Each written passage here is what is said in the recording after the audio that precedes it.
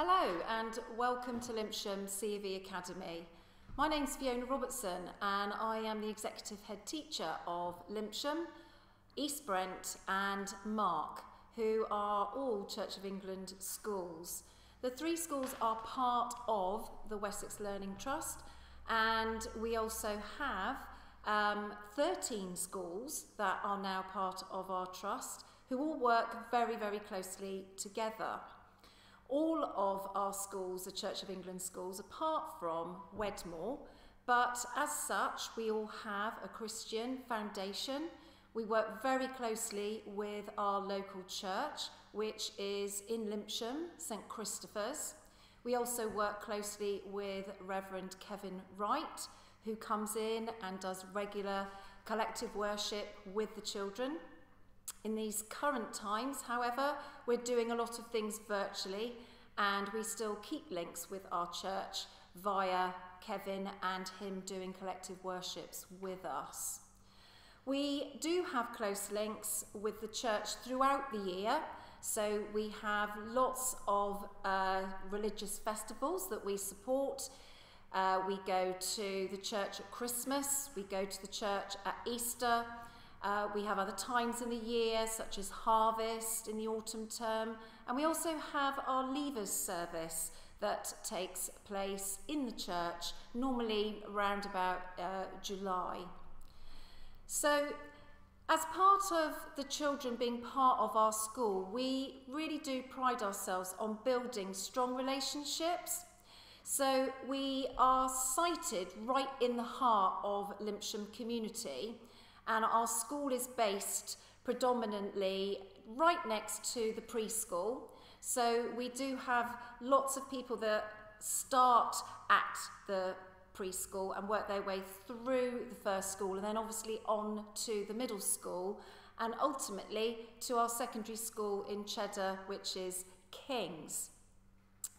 Part of building close relationships with our community is about our parents and making sure that our parents feel welcomed and valued. And what we like to do is invite parents in throughout the year so that they are part of their child's journey through school. We also like our parents to be part of celebrations to do with the children, and we invite them in every Friday so that they feel part of their child's celebrations, things that they achieve, and we like to do that on a weekly basis. Unfortunately, at the moment, we're having to think creatively about how we can involve our parents, but we're hoping that we can do a celebratory collective worship via Zoom. We do lots of celebrations with the children. We like them to feel valued, so we do give out certificates every week.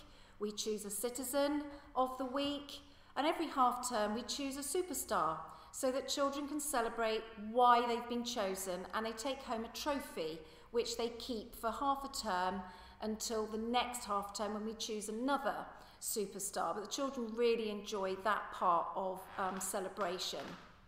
Within the school, to help build strong relationships, we have what's called a school council, which the children elect themselves.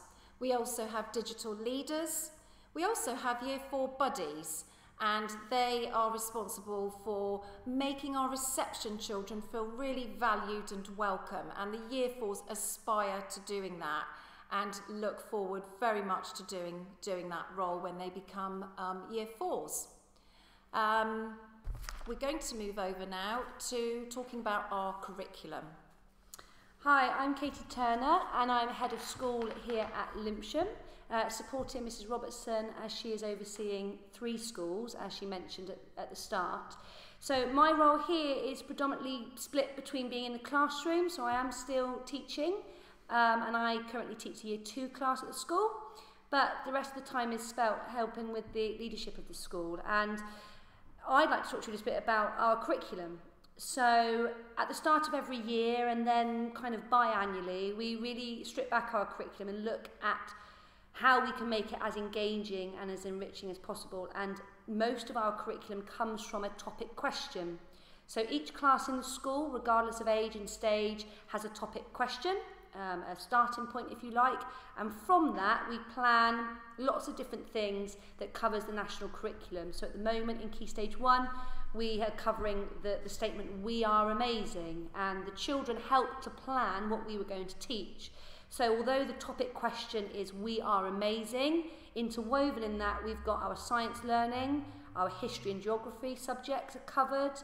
We look at our art, our music, our PE, and it all fits under the one umbrella, and we use that umbrella to put up class displays, to share information with parents. And then alongside all of those subjects, which we call our foundation subjects, we have our core subjects that we have to teach. And of course those you may be a lot more familiar with are maths, English, phonics, and those at the moment, especially given the stage that we are in the current global situation, are key points at the start of school, and I would imagine they'll still be fundamental in September 2021. So those subjects, English, maths, phonics, are taught daily, if not twice daily at the moment at times. We put a big support package in place with those early reception years to look at phonics, and we follow a Jolly Phonics programme. We try and ensure that our writing and our English planning is linked to our topics so that children are aspiring to link all sorts of things in with their writing. So we try and engage reluctant writers with science topics, geography topics. We'll write about historical figures. Only this week our Key Stage 2 class set up Egyptian tomb in this hall, and from that they have done some wonderful creative writing. So we try and use our subjects all linked together to make it as engaging as possible. When we're not in the classroom, we have the outdoor learning, which really starts in those early years in preschool, which I'm sure Miss Evans and Mrs Fry will talk about later. But the outdoor learning is huge for us at Lympsham. We have a beautiful outdoors here, so we're very lucky that around our school it is refreshing, it's engaging, the children love to be outside. But we also have an outdoor classroom which is just down at the edge of the village in a place called Comper Copse, and we use that termly with children to go down and learn those forest school skills. So not only have we got the curriculum covered in school, we've also got it covered outside as well. Now, we'd like to show you a lovely video that we made a couple of weeks ago, right at the start of term, and we've got some Year 4 children who would normally be showing you around the school if you were here today, but they have helped us put together a little video tour of our school, so we would love to share that with you now. Welcome to our school. We hope you enjoy our video.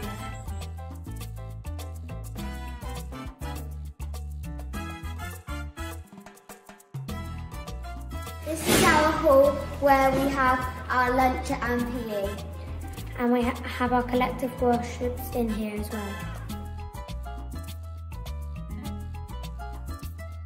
This is our Brahim class. Let's go and see the cleaning class.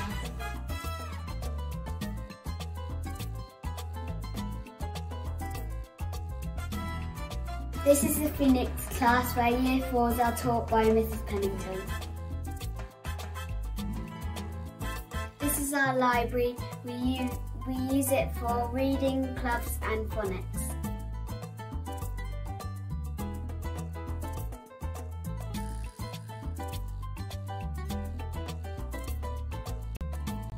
This is our playground when we play with our friends. We're now going to see the elves and the unicorns. This is the elves class where Year 2s are taught by Mrs Turner and Mrs Davidio. This is the unicorns class taught by Mrs Evans.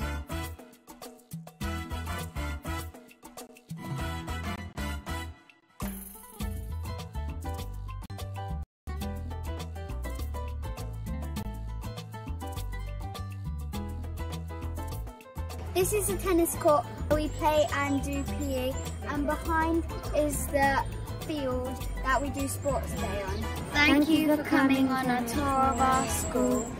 We hope you enjoyed coming round.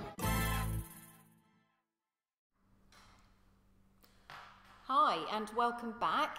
I meant to say at the very beginning, please could we ask you to jot down any questions you might have using the link that you've used to connect to us tonight. Thanks very much. Over to Miss Evans. Hello, I'm Amy Evans and I'm the early years lead in the school, and I also teach reception and year 1 class. So we work really closely with preschool and with Gemma Fryer, the teacher at preschool, who will talk in a minute. And a lot of our learning is done through play in reception, so it's a link between preschool and the more formal years of school, so that there's a balance of learning for all the children. We follow the early years foundation stage curriculum, which goes right from birth up to 5 years old.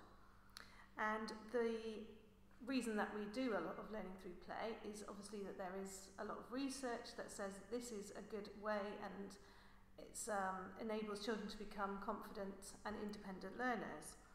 We're lucky we've got a classroom with an extension, so we've got plenty of space for the children to play, and there are different areas for them to access and different resources. We also have an outside area which is covered, so we can use that in all weathers, and we go outside every day, so the outside is a really essential part of our curriculum. And as Katie mentioned earlier on, we have Compel Cops, which we love to go to for our forest school lessons. And we would like to finish by saying that reception is a really important year. It's that link between preschool, moving on, preparing for later learning, preparing for those formal years, moving through the school. So it's one of those really key times at school, and that's why we work so closely with preschool, and we talk regularly with each other so that we get to know the children really well before they even start in reception. So I'd like to hand over to Gemma, who will talk a little bit about preschool. Hello, I'm Gemma Fryer and I'm the early years teacher at the preschool, and I'm responsible for the teaching and learning of our very youngest children in the school. And as Miss Evans has already said, we work very closely alongside school as well, which really helps when we make the transition from preschool into school. We have been very lucky to have had an extension done to the setting over the summer holidays, and that is now complete, which is amazing because it's given us an extra space for the children and also a sleep room so that our youngest children have their own space in which they can sleep when they're tired. If you want to find out more about the preschool, then please look on the school website and follow our link, and there you will find a virtual tour of the preschool which will just showcase a little bit about how we learn in preschool. Our preschool is a very busy, very happy, very lively place to be, and we really look forward to welcoming you. Thank you. Okay, so Mrs. Robertson earlier mentioned about the relationship that we feel is important to build with parents, and we give this message so frequently, and we can never give it too much really, because we now more than ever, and especially given the circumstances that we've been through as a country recently, we know how important that bridge between home and school is. And now more than ever, we're asking parents to be part of the school, be part of the journey, so that we can work together. We know, not only from research outside of the school, but we know from working here at the school, as we have done, that parents who are working with the school, who are engaging with events, that are engaging with what we ask parents to help us with, the outcomes for their children are much, much brighter and much more advanced. And we ask parents to be involved as best they can, but we also understand that for some parents, events like tonight, for example, may have been difficult to have attended. So we try, where possible, to offer a range of times, a range of dates. So we might do morning events, we might do evening events, we might have events in a virtual world at the moment, but we also have welcomed parents in quite a tentative way onto the school site in recent weeks, because we want the parents to feel in touch with the school community. To build that relationship, especially if you haven't gone through our preschool or if you're new to the locality, which can quite often happen, we host lots of events in those early years so that we get to know you and that you can feel part of the school. FOLS, which is our Friends of Lympsham School, is an organisation run by parents in connection with the school, and they are amazing at fundraising for the school, setting up events that parents can feel part of, that the children in the community can feel part of, and from that they raise thousands of pounds for us, and they've got their AGM coming up this week where they'll kickstart their ideas for the next year. So we ask parents, if you are interested in helping with fundraising, come and join the Foals team, as they're a fantastic bunch. We've also got other curriculum-based events that we hold and we ask parents to attend. So we have information evenings at the start of every year. We've just gone through a cycle of those now, and every class teacher would typically have a meeting with the parents as a collective group. We've done them this year via Zoom, but we would certainly hope that by the time your children join us, we will be back to having parents in the classroom. But we invite you in September, we share information about the class, and we hope that irrelevant of which year your child is in, you will attend those evenings and come and listen to the teacher and hear all about their year group plan. So we have those every year. We have parent consultations at least twice a year, with the offer of a third one in the summer term if parents wish to have one. And at those evenings we have a one-to-one conversation, and we may share attainment information, we may share information that we've gathered about their emotional well-being, about progress that they've made, and we often share books. At least once a year we hope to have a wide variety of books to share with you, and you and your child can sit through and look at those books. So those happen frequently. We have themed events. Unfortunately at the moment they are slightly few and far between, but we hope to at least once a term have an event where parents are invited into school, whether that be for a workshop to do some work with your children, whether that's to come and look. We've had an art gallery in recent months here in the school where parents came in and looked around the hall, or it might be that it's an event in the morning or at the end of the day. So those events are strategically planned, although at the moment being done in a slightly new way, but we certainly hope they will be back in force next year. We have other local community events that the school and parents very much feel a part of. So we'll have a Christmas fair, a summer village fair, school nativities, other performances that take place, and all of those are encompassing the school and the parents, so that the children very much feel supported at both home and school. We think now would be a great time to share with you some testimonials that some of our young and older children have shared. When we videoed the tour, we also interviewed the children, and I'm sure you'll find these really enjoyable to see. So we'd like to share some testimonials with you now.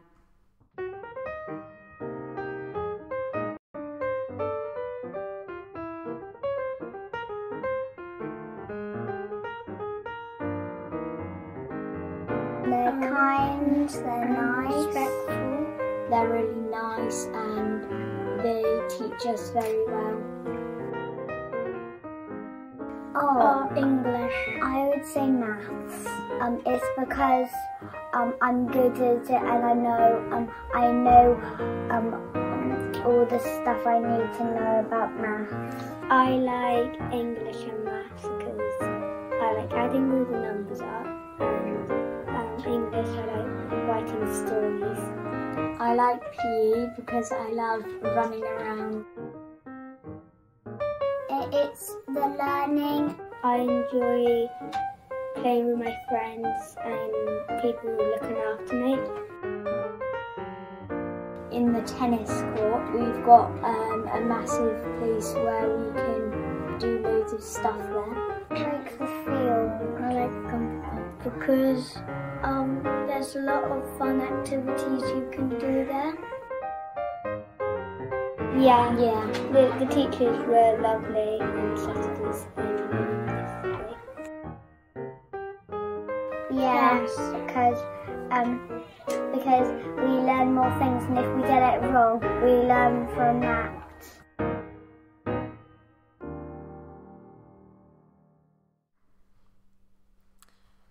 We hope you enjoyed the testimonial video. I'd like to continue by telling you a little bit about our wraparound care. So when the children first start school, we do actually start them on a part-time timetable in reception. I know that there may be some questions around that which we can address, but we do like parents to be assured that even if a session finishes at 12, we can offer wraparound from that time. and that can run from 12 until 6 if necessary. So our breakfast club starts at 7:45 in the morning. So children are offered a breakfast and they can stay there until 8:45 when school actually starts. And then at the end of the day at 3:25, we do run some after-school clubs, which again, we don't tend to start in the first term when children start in reception, but by the spring, when they're a bit more settled, they could join an after-school club.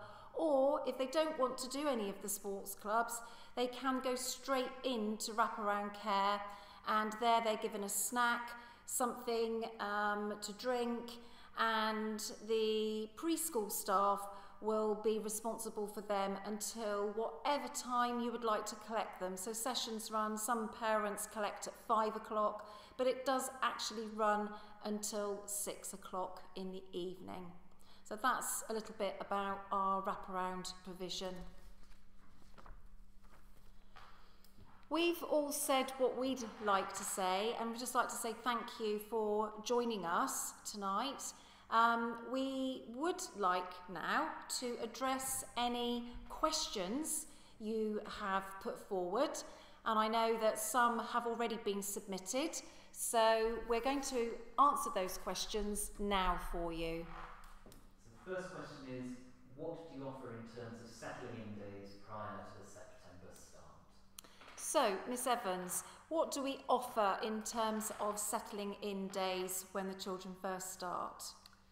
Yes, we offer 3 visits usually in the summer term for the children to come into the reception classroom, usually for an hour, 2 hours in an afternoon, 1 with parents, and then 2 where they come on their own without the parents to feel a bit more independent, and that takes place in the summer term. And there are also other opportunities for children who are in our preschool to come and have a little look around as part of their preschool day. But if you're new, then we've got those 3 sessions usually that you can come and join us. The second question asks, during the wraparound care provision, who is it who looks after the children? Is it mixed age groups?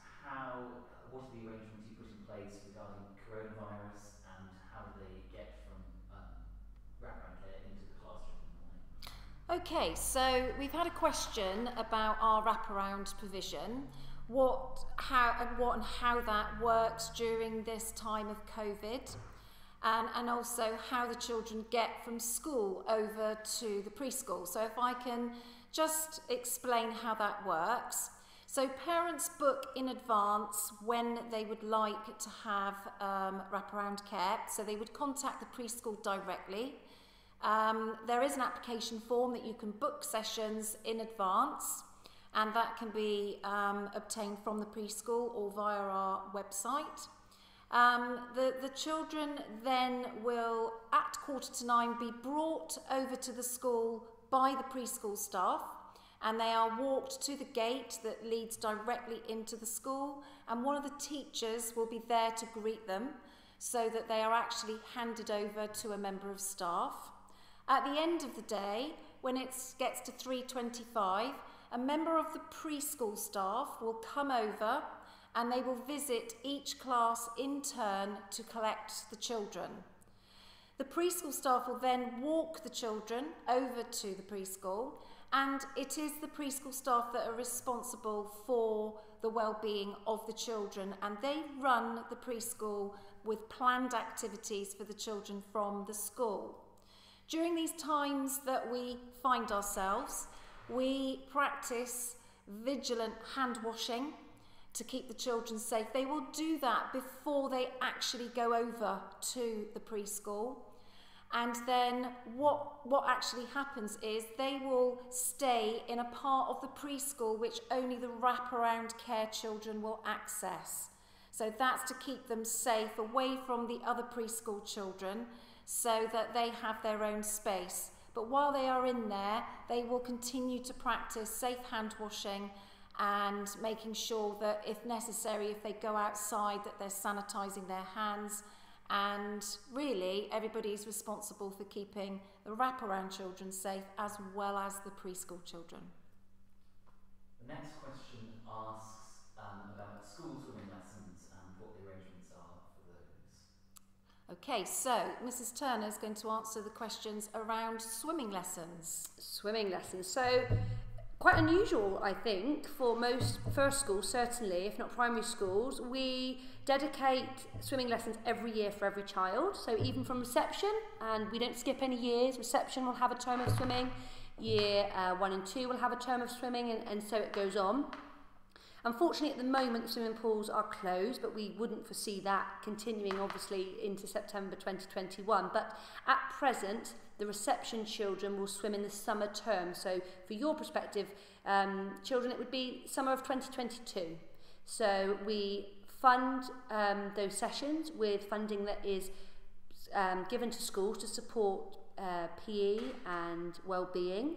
And we subsidise quite heavily the teaching of swimming lessons. So the reception children would typically get 10 swimming lessons. Key Stage 1 children in Year 1-2 would get 10 swimming lessons. And then as we get slightly further up into the school, because of the restrictions on the length of the year, the Key Stage 2 children get 6 or 7 swimming lessons each. But every year our plan is for every child to be offered a term of swimming. We currently swim at Breen Splash, and that's gone very well. We've been there for a number of years now, but if for any reason that wasn't to continue, we would find an alternative provider somewhere else.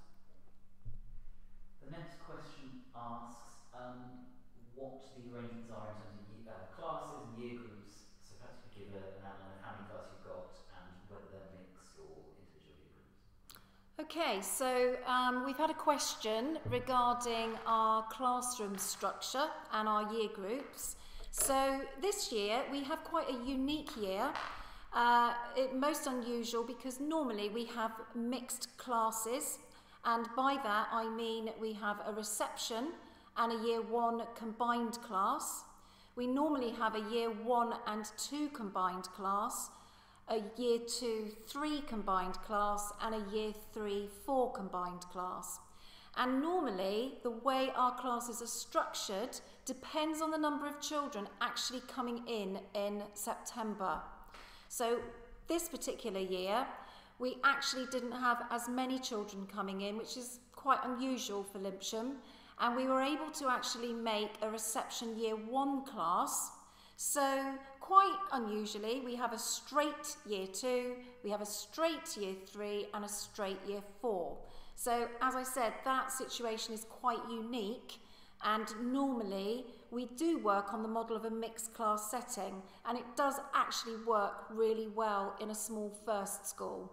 And a lot of our parents will talk about the advantages when a child has just joined in reception and they're literally just 4 years old. Sometimes they need that extra year in that play-based environment just to build up their confidence, so that when they move into Year 2, they're actually ready for a more formalised learning environment.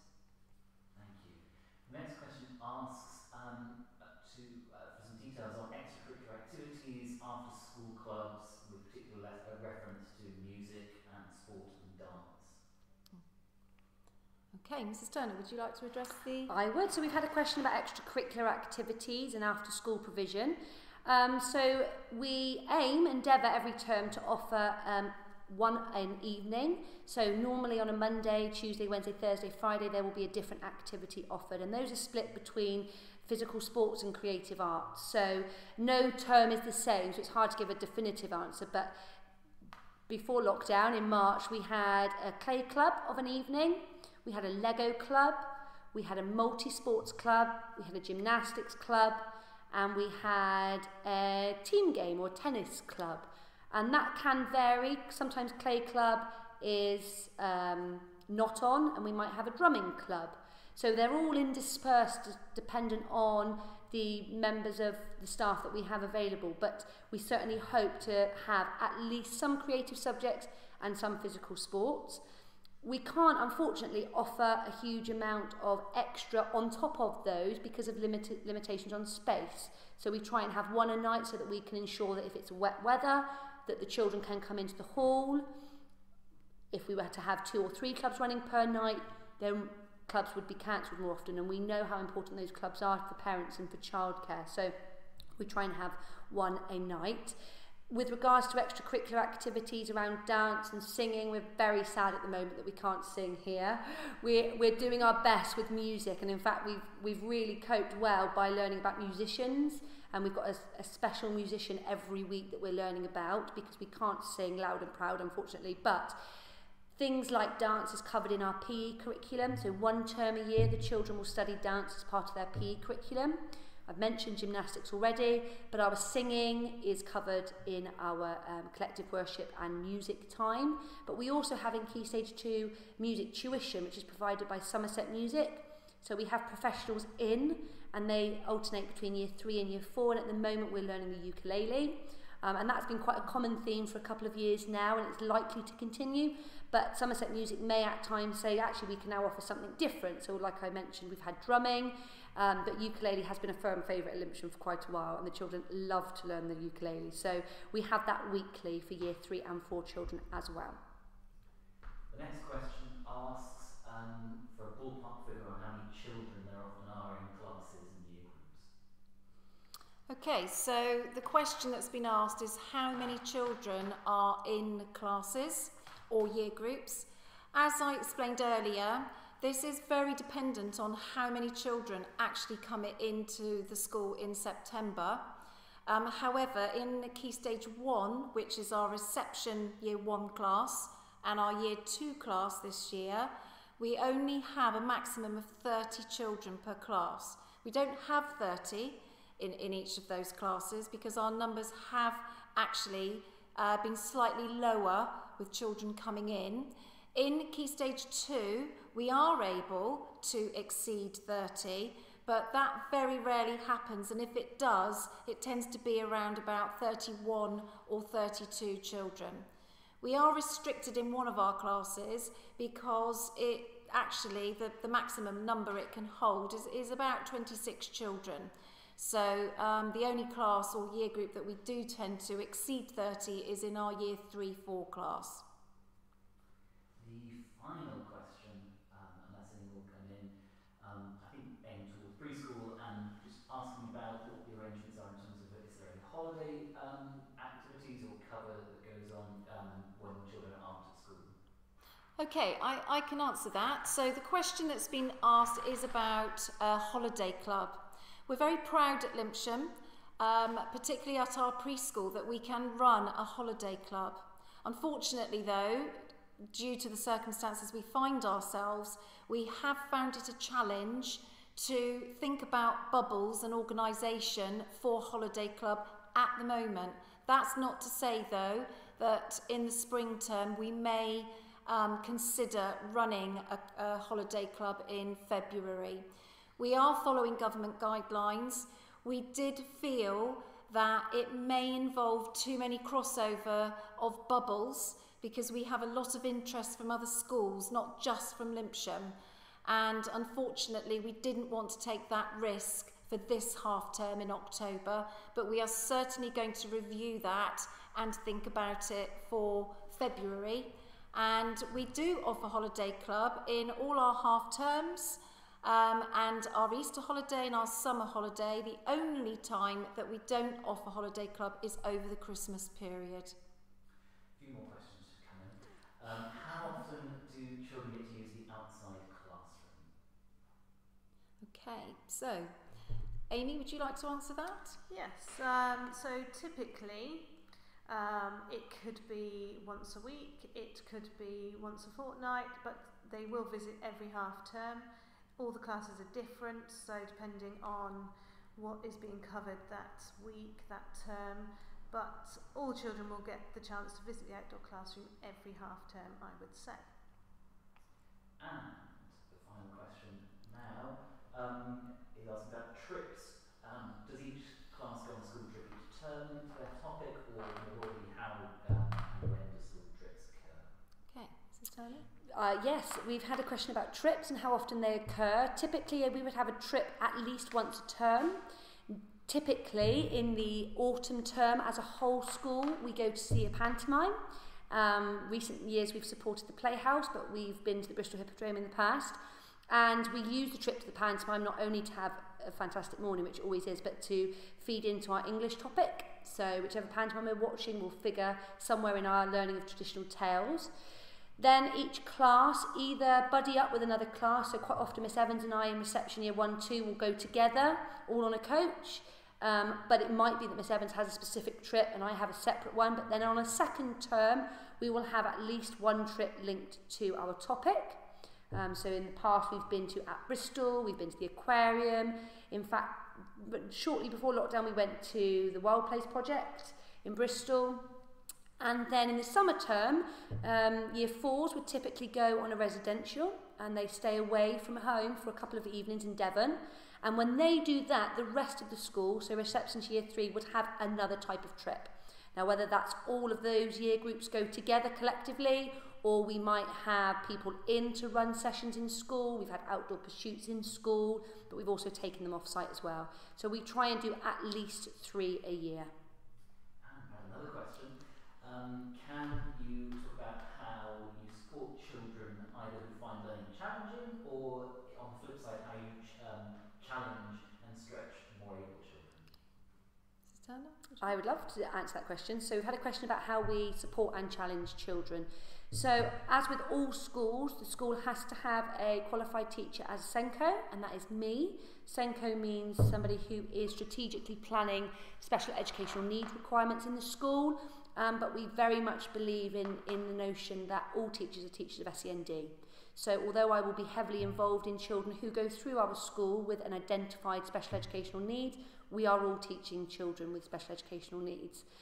How we support them, it will completely depend on the need. It may be supported with wave 3, so that is intervention away from the classroom, whether that's a targeted literacy intervention, whether that's emotional literacy work, it could be art therapy or play therapy for the traumatised child. So that's a really broad range of support. In the class, so we call it wave 1 and wave 2 intervention, that will look very different depending on the need, but linked heavily to the rest of the class as well. So that might be differentiated worksheets, differentiated activities, that could be small group work with a support member of staff, small group work with a teacher. It could be that they have their WALT presented in a different way, or it could be that actually we write the WALT for them because they need to get on with their activity and the WALT is a barrier to their learning. So teachers will make adjustments where they see fit with my support in their classrooms. And I'm proud to say I think we manage that very, very well. And in a small rural school, when we do have a child with an identified special educational needs, that can be challenging because there are not many children, staff, resources around us, but we do a very good job of supporting each other with that. And on the flip side, but not that dissimilar, we may have a child with a special educational needs who also needs a lot of challenge with their academic studies. Those two things are not separate by any means. But a child who requires challenge, our mixed age classes support that fantastically. If we think a child needs additional challenge and if we think they're emotionally ready for that, they will often be in the class. For example, a greater depth year 2 child, maybe in the year 2-3 class where there is an obvious level of challenge with the peers around them at that higher level. But if they're like this year in a straight year group, we would have differentiated learning, we would have lots of problem solving and reasoning challenges, we would set a higher expectation on them that actually we're expecting this amount from you because we know you can do it. It might be that they have less support from an adult, but typically the teacher will support all children. It will be actually about the lesson that we're teaching. So our outcomes here at Lympsham are very, very strong, and we try and cover the wide range of abilities that we have, and I'm very proud to say that I think we do that very well. But everybody's different. And one more just come in. When can reception children start joining after-school activities and after-school clubs? Okay, so we've just had a question to ask when reception children can join in. We actually talked to parents about this and how they've settled in the autumn term, because some reception children get very, very tired, and we will have that conversation with you. More often than not, they're ready round about sort of spring half term. So we're talking around about January, February time, that they're actually ready to be able to stay a bit longer. quite often when reception children start, it's a very long day for them. And I know some parents say, well, they're at preschool all day, they're used to it. Actually, it's quite draining for them when they first start school because they really are at it all day long, and they do get tired. So if your child is responding well to staying a bit longer, then they can start an after-school club as soon as the spring term. But again, we always talk to our parents and we'll agree with you when you and we both feel it's appropriate for them to start. Brilliant, and that is all the questions we've had in. Okay, so we'd just like to say thank you for all your questions, and I hope we've managed to answer most of them. If you still have a question and you would like to talk to any of us at all, please feel free to either give the school a ring, you can always drop us an email, and you're always welcome to come and visit. Unfortunately, at the moment, we can't invite you in while the children are in school, but we can always see you after school when the children have all gone, and we can give you a tour. Unfortunately, not in the classrooms, but you can look around the school. So hopefully, we've given you enough information to give you a taster about our school. We really look forward to hopefully seeing you if you're making a decision about coming to Lympsham School. And as I said, please feel free to contact us if you have any questions at all. Thank you very much for joining us tonight.